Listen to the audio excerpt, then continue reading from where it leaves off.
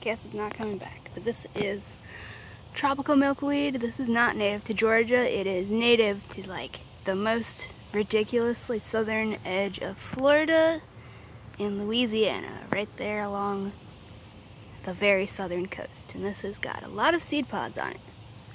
So I will have to come back with scissors and cut the seed pods off.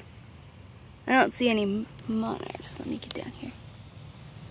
Yeah, I don't see any monarchs. I do see a little baby fly though. And a few aphids, but not as many as there are on my swamp milkweed. Alright, that's it. It's hot out. Bye-bye.